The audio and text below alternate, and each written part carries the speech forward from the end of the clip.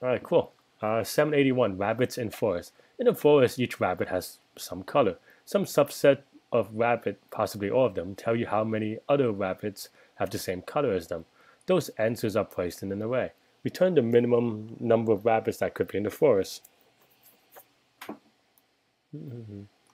For example, you have some subset of rabbits. So two answers that. So what? Man, this is some like brain teaser thing. Um,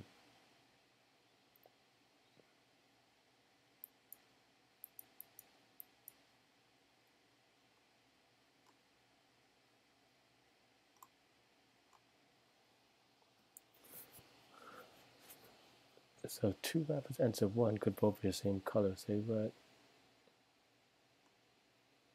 Okay, so the first index. Okay, so three rabbits tell you how many rabbits have the same color of them. The first rabbit said one other.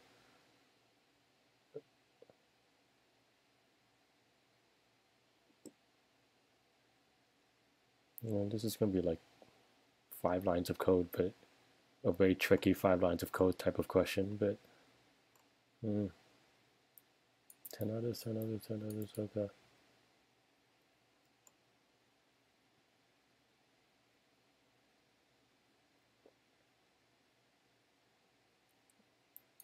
So 2 was blue.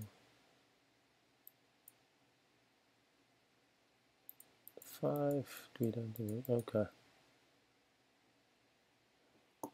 Man.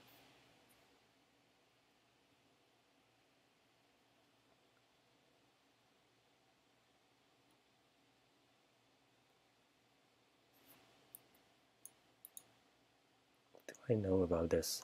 Man, this is a tricky problem. Okay. I mean, I think maybe I'll start with some rules, which is some of them is being hinted in this example, and that's what I've been kind of looking into a little bit. So if the answer is 1, that means well,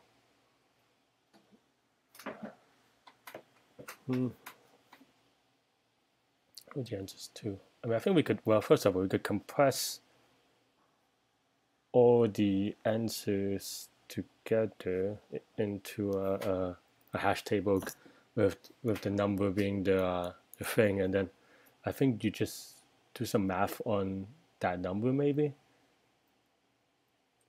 Yeah, okay. Let me play around with that. Let's say for rabbit answers. Okay, counts is equal to. I think maybe that sounds right. It's like a really, I don't even know how to describe it, to be honest. It's just such a weird problem. But like, for example, well, for now we're just gonna keep track of the numbers, and then now for key and keys. Okay. I forget there's a cleaner way to do this too, but it's like that values maybe. But anyway, and so now you have.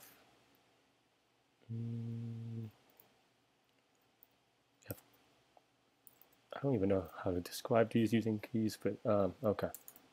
So now you say count is equal to counts dot key. So like this is a second ordered count. So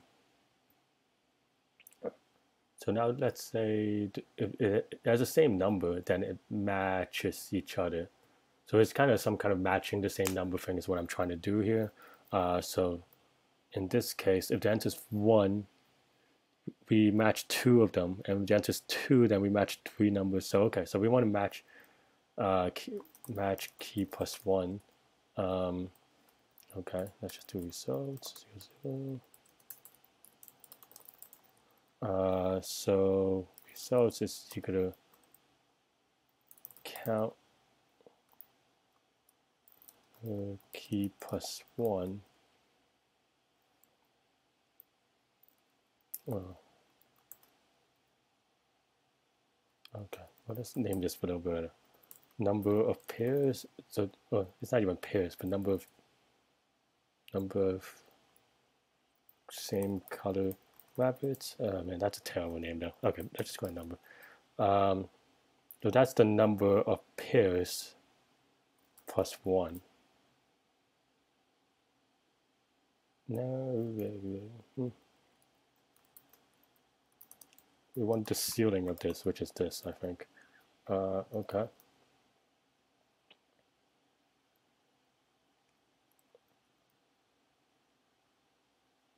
So that if it's 1, then if it is 2, then it only returns 1. If it's 3, returns 2. I guess that's fine.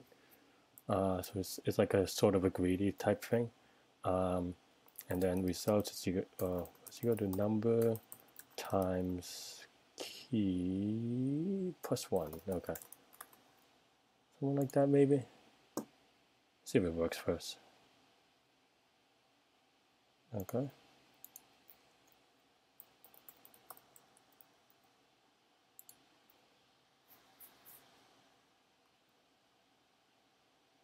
Alright. YOLO submit. Okay, cool. Wow, that actually worked. I mean, this is a brain teaser one, so I don't know. I mean, it's one of those things where, like, I feel like if you give me the same prompt tomorrow, I might not get it right. Or, like, it may take me, like, a long time to get it right. Excuse me, sorry. The idea here is that if there's one other rabbit color for each number that's an answer, you match them with that number plus 1. So, like, for example, well, 1, you want to, there's only 2 possible people with, or 2 possible rabbits the same color, then they both will answer 1. And if it's 2, that means the 2 other rabbits. So there possibly 3 rabbits that are the same or for each pairing. So if it's more than 3, then, like, if you have an answer that's like, I don't know, 5 ones, then you have 3 pairs and so forth. And then you just round it up, and I think that extends to whatever the number is. So, like, here, if we had, say, 12 tens, then it would have been 22, I guess, or something like that, or 20 maybe, 22, yeah, 22. But yeah, so that's kind of the idea. I don't know. Yeah, the problem with these brain teasers, like I said, is that I don't know if I could solve these deterministically in the same way. Like, I think, sometimes I get lucky. I'm like, oh yeah, that's clearly the way to do it. And then some days I'm just not having a good day, and I cannot fall back on my fundamentals and be like, okay, this is, and in this particular case, it's very specific. So I don't know. It's a little brain teasery. I don't know if you could practice this particular problem other than if someone gives you something exactly the same. So I don't know how much value I would place on this problem, though it is a fun brain teaser. It's a fun problem, not a program problem, not a CS problem, but necessarily anyway. It's a logic problem, but yeah, I mean, I guess it's fun. The code, I mean, it's 12 lines of code with a lot of spaces, so I don't think I could improve that much more. Maybe, I mean, maybe I could name these variables better, but I was having trouble kind of figure out the problem myself. But okay, cool. But this is basically just rounding up in a weird way for each number. Okay, cool. Yeah, let me know if y'all want to